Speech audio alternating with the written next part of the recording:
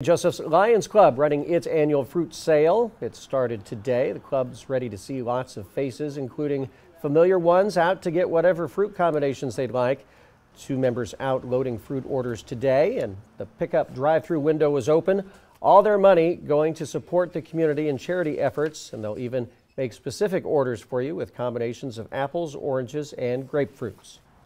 Try to make a specific order, so if you want like a 3-way with apples, grapefruit, oranges, we'll give you the choice of your apples.